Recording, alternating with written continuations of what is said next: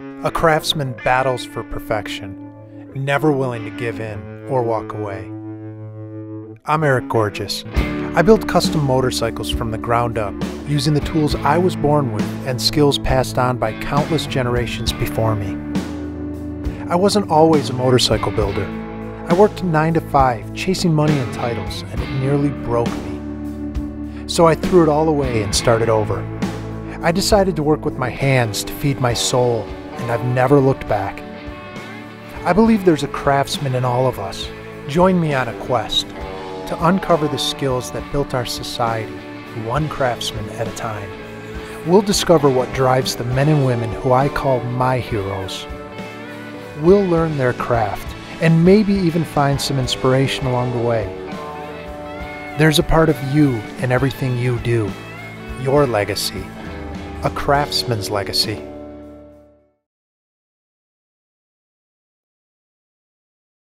The history of woodworking dates all the way back to the Stone Age. Our entire civilization was built around it. So many of the tools woodworkers use today date back thousands of years. Designs so perfect they've lasted the test of time. And the craft itself is truly a living history with skills being handed down from generation to generation. That's how I learned woodworking, from my grandfather and father. Up until recently, boys were introduced to woodworking at an early age as part of a standard education, while girls were forced into home economics. Now, for the most part, those gender walls are gone, but so are the shop classes that taught many of us how to work with our hands. I believe it would be hard to find a teenager today who knows the difference between oak and maple, or what a coping saw is. And that's sad. Traditional woodworking is being replaced by mass production. So its survival has fallen back on the craftsmen who are dedicated to passing on these age-old skills.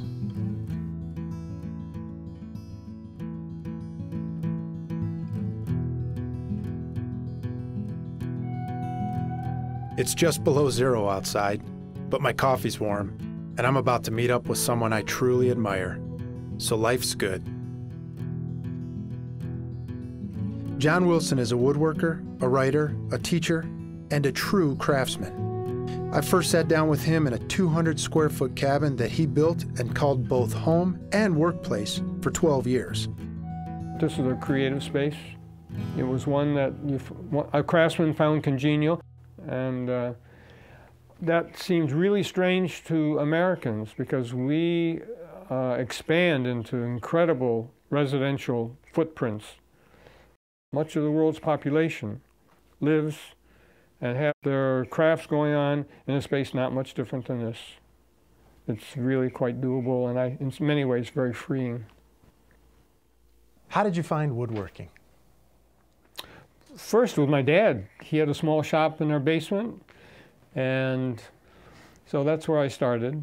Did school shop before so many of those were closed down. I felt very fortunate to have had that. So after that, I worked as a carpenter on house construction to put my way through college. I was fortunate that back then, you didn't have all the subcontractors, so you get a chance to do everything. When I was a kid, woodworking was in my family, you know, and I grew up around it. So it's very emotional for me because it was so special to me when I was a kid. You know, I just latched onto it immediately. Even before I started building motorcycles, when I had decided in my life that I wanted to start working with my hands for a living, I really went back and forth over it for a while, and I really seriously considered following a path through woodworking. I remember a person who took one of my classes observing the fact that when I would take a piece of wood, you're tactile, you're connecting with it, because he found that a machinist doesn't do that. You get cut. And there's a lot of finesse and technique involved in it, but with woodworking, it's still an organic living material. True. And we have to deal with that in the trade, because in the summer it expands, in the winter it contracts. Yes. Whereas in your metal world, it'll expand if it gets heated up, but you don't want your hand on it. Yeah. And so we have to do things that account for its organicness that's still there. You know, before working with John, I really didn't know a lot about Shaker woodworking traditions. During the process, I was really able to learn a lot about the simplicity, the functionality and beauty, and the high quality craftsmanship that they take pride in. Having its useful base and then having it pleasing in appearance combines two really important parts of what we like to have around us. They've got it right, you know, for a number of reasons. First of all, they weren't concerned with style, so if they got something right, they could do it over and over and over again without having to come up with another model year.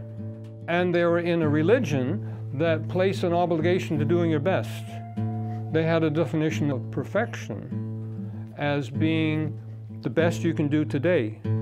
So the perfection was progressive. What you do tomorrow might well need to be a little better. One of the things I respect most about John is that he's willing to teach other people. It's so important for craftsmen to share their knowledge, to bring other people into their world. We're sponges, and we absorb, and we're unconscious about doing that. And when that's happening, you're connecting things. And that's when it's good to work with your hands.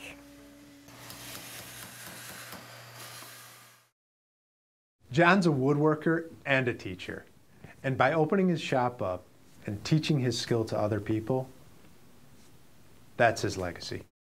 Tell me more about teaching, and how did you get into it? Did you sort of fall into it, or was it something that you were always drawn to? I was fortunate to have a good liberal arts education and then 2 years of graduate work in the University of London, and became an anthropologist, but there aren't too many jobs out there for anthropologists. I mean, not like engineers or computer science people. So there are not too many things you can do, but the vast majority of us teach.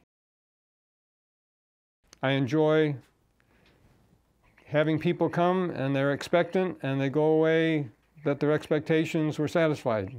That's what, as a presenter, I feel that I've accomplished it. I've set the stage so they're independent within that to take the lessons I've just presented in a show and tell time and translated them into that object that they have their goals on, but they learned the lessons. You know, the old adage is, you can't take it with you. That is, your material things, you're going to be in a coffin someplace and this is all it. Yes. But you know what you do take with you? It's your knowledge, if you haven't shared it. That's over. I wholeheartedly agree with that statement. It always bothers me when I meet a craftsman who's unwilling to share his craft. As a craftsman, I don't know what the percentage of the GNP is craft-oriented, but it's pretty small. And to have to think in terms of cornering a market, it's just nonsense. Yeah, and if you're not sharing that as a craftsman, you're killing that craft just as much as technology or advancements and anything else in society. Yeah, I have no illusion over the originality of what I do any more than I think any craftsman should have. So you've written a book on making tools. Yep. 150 years ago, this was standard in an apprenticeship. It was an expectation that before you became a journeyman, you would show you not only could use the tool, but you could make that, and it became your toolkit. Do you remember the first tool you ever made? Yes, it was a block plane that I saw taught by Adolf Peschke in St. Louis. And it was really special for me to see him be able to teach that. And I'll unabashedly give him credit for getting me started on that. And then once you've done one, you're looking around for others to do. You know, it's like being on the first rung of a ladder. Getting there is the jump. And after that, it's a progress. And the book has actually about 12. First tool you make may not turn out as good as you think. But I gotta tell you, I use tools that I made 15 years ago. They're not as refined as something I'd make today, but they still do the job. And when you make a tool yourself, it's that much more meaningful. In life, taking that first step is always the hardest part. But if you set your doubt aside, you'll be amazed at what you get in return. So today we're going to be talking about planes and hopefully building one, right? Yes. Cool. You brought some. I did. You know, these have been in my family. My grandfather was a cabinet maker, and I thought it'd be cool if I brought a couple of his molding planes along for you to check out. What are molding planes? You tell me. No, that's not my role. Sorry about that. Yeah, he was pretty skilled to have done them himself. I respect someone who's done the traditional style. I do, as you'll see in some of the other ones, somewhat simplified wood body, and I admire somebody who knew the old ways. Yeah, for sure. Yeah, they're an heirloom today, but they were they were everyday useful tools, and they're lovely.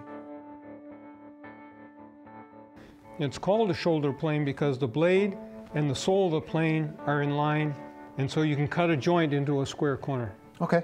Traditionally, they'd take a single block of wood and carve the complicated angles that go in here, the throat, we call it, with chisels and very carefully dimensioning that. So the angle of the blade, which is the blade block, and the angle of the fore one, which is where the wedge is going to be, exactly match.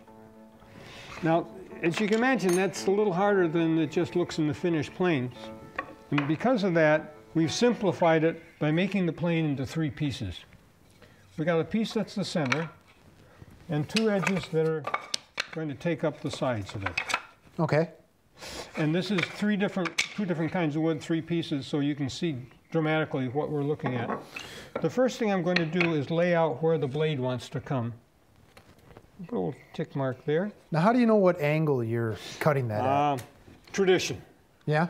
The angle of the blade has 2 things going on. One is ease of cut, and the other is smoothness. The steeper the angle, the smoother the cut, the more difficult to make it go. Okay. The lower the angle, the easier it is to go, but the more likely you can tear out wood grain. Oh, okay. So there's a trade-off. Where do we start? Well, I think the first thing I ought to do is clean off something on this bench so we can do it. I think it's a good idea. Now, if you want to go over to the bandsaw and cut out the 4 1/2 blocks, that's the tool to use.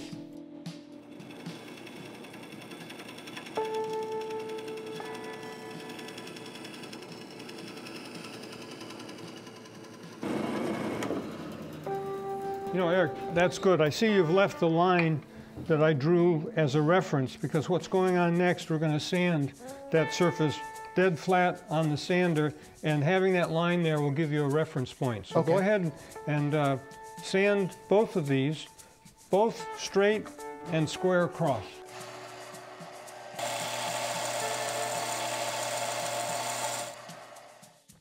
We found that when we clamp this, that the glue, because it's slippery, allows the 2 to slip past each other. Right.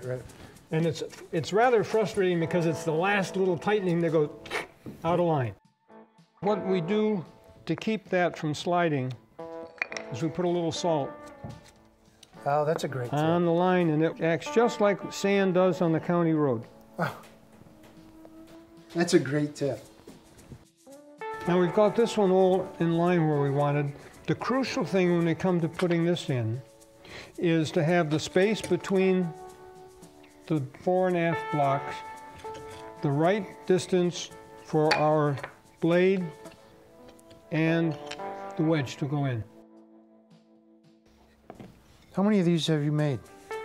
Well, I make them every time I do a class, and I've probably done it about 15, 20 times. All right. It's nice working here with this. Yeah, you know, I put the glue on the wrong place. How many times have you done this before, John? Oh, 15 or 20 times. How many times do you screw it up? Oh, lots of times. John, you know how many times I've welded things upside down? That's it, you know. It's or welded the wrong side of something so many times. Okay. It's always a bummer, too. At least it's a little easier with the glue. You just scrape it off, you know?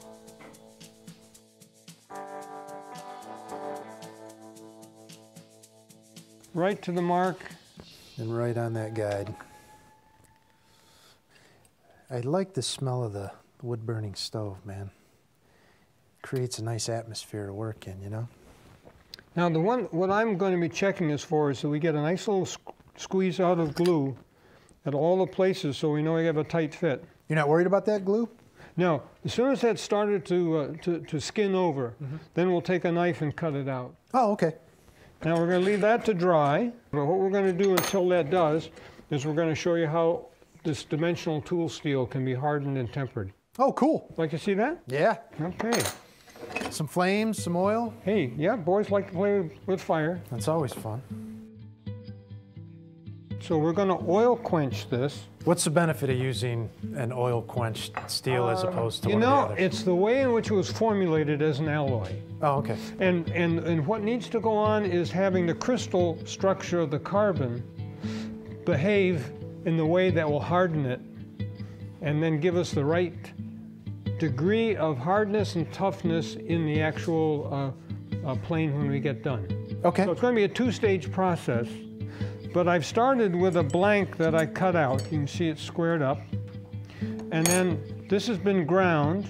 And did you just grind this down with like a bench grinder or a hand grinder? Yeah. And it actually could be hand filed if you wanted to take a little longer because it's soft enough. Oh, okay. Yep. So if somebody wanted to do this at home, they didn't have a bench grinder or something, they could do it Could with be filed. hand filed? And then we round the end because that's going to be someplace you want comfortable. Sure, you don't want that digging And so into you.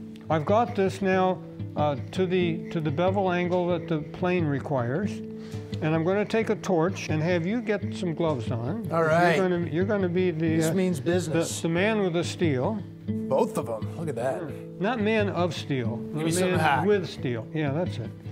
And you're going to hang on to it with that. All right. And what I'm going to do with a torch, I'm going to heat, the end of that's going to be glowing red. Okay. And when you get it up to glowing red, and I tell you, you're going to take and swirl that in the oil. And what kind of oil are we We're using a quenching? vegetable oil. This is peanut, Well, soy, how come not whatever. a motor oil? That's what I use. Motor That's oil. what you use? Well, I used it also for a long time, and as I did, I'd get a blue haze. Oh, you don't like that? No, well, you teach enough people, and then the alarms go off, you know? So we use peanut oil Okay. in order to have that not behave that So way. it'll smell good. Okay, Right? you ready? Now, you may wonder what we got here. Yeah. This is a really cool setup. Well, it's nothing more than 2 tin cans sleeved together with a couple of pop rivets. And a piece of, is this railroad iron? Yeah, that's railroad iron. That's cool, man. You know, this is going to get hot, so we don't want it any place that it'll. Sure, yeah. I'm intrigued by the railroad iron now. Where'd you find that? You know, it was one of You my don't want to father's. say, do you? It was no, I didn't take it. My father had it. But the reason for this is to shield the blade so that the heat will be concentrated. Okay. If it's not there, the heat dissipates Right. out and won't work with a small torch. Right. Yeah, the part of all of this is to keep it simple and keep it what the home craftsman could have. And somewhat safe. Yeah. All right, you ready? Yeah, let's rock and roll. I like flames. All right, so now, as it gets up to temperature, about 1200 degrees, it'll start to get a really dull red glow. And then it goes up higher than that toward 1500 Fahrenheit, and it'll be a bright red. Okay. And that bright red is our indication that we're at the level that the carbon crystals are willing to take a different form. And pretty soon it's going to be cherry red, which is what I want to have now. You about ready? Yeah. Okay, when you take this out, you'll see it's red. Now, on the count of 3. 1, 2, 3. All right, let's do this. And swirl it around so you get it equally exposed. And the boiling temperature of oil is 375 Fahrenheit. So we've gone from 1500 Fahrenheit down to 375 and just boom. And that tends to form a crystal structure that's going to be very hard. Unfortunately, it's also very brittle. Too brittle to use. Yep, if you were to drop this on the floor, it would crack. Well, we don't want that. No. So how are we going to temper this? Oh, and you used exactly the right word. Oh, good. Tempering. Tempering means to take some of the really super hardness out of it and bring it back. Not as soft as the alloy. Right. It won't be like something that could be drilled and filed, but it's going to be halfway back. What's happening, it's called soaking the steel, and it takes the crystals that are very hard and brittle and makes them ease off a little bit. And then when we get done with that, we're going to turn that off because we don't want to quench that. You just want to let it come down We naturally. want it to slowly air dry, and then it'll be that final in-between tempered quality. Eric, while we've got the blade over in the oven to temper, we're going to take and glue the other half onto the plane body. All right, I'm pretty good at gluing. Well, I'm glad to hear that because you're going to do it right. Yeah. And we've drawn the lines of the opening, so let's take and spread that around. All right. I'm going to put a little bit. It's all about technique, really. And when we get done with this, we're going to line it up with the top edge. About ready? Just about. You're faster at it Okay. than me. You've had a lot more practice. Well, tell me when you're ready to go. Another reason why I'm not a woodworker, I'd have glue all over me. Well, we've got some paper towel here if you need. All right, so that's the fat end of glue. Yeah. Okay. Lay this down. Now, you know what? We're going to wait. You remember we told you about... The salt. Yeah, a little salt. We're going to salt that line. Can you use sugar for that too? Now, sugar crystals aren't sharp like salt crystals are. And you don't need much of that. It's just a little bit. Yep. I think that's so cool. I've never seen that before. Do you think a lot about your legacy? I think very much that the obligation to share.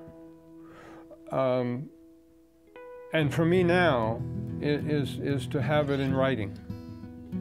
I'm a firm believer that books are going to be around for a long time. And I would feel remiss not to have accomplished a couple of more books that would embody what I've been fortunate, both as a craftsman to learn in terms of hand skills, and as an entrepreneur running a business and how to supply the objects that craftsmen use. That's something I feel that I just pray that I've got the opportunity to get those things together because I do regard it as important. You know, Eric, now that we've had the blade come out of the oven and have it tempered, it's time to put your name and date in there because you're proud of this. Absolutely. This is part of the legacy. We've got some letter stamps. What do we want to put? E? We'll put EG in there. EG, and then you're going to put, you want to put 2013, 2013, because this may last more than a century. Actually, that's a really good idea. Talk about pressure. Yeah. As I put my stamp on the blade, I realized that just like that, John Wilson was able to pass a small part of his legacy on to me. And that's what it's all about. Initials and date. Congratulations. A legacy. Thank you so much. Delighted to have you here. Come back. This is the shoulder plane I made with John by my side. And it brought me back to where my love of craft was born.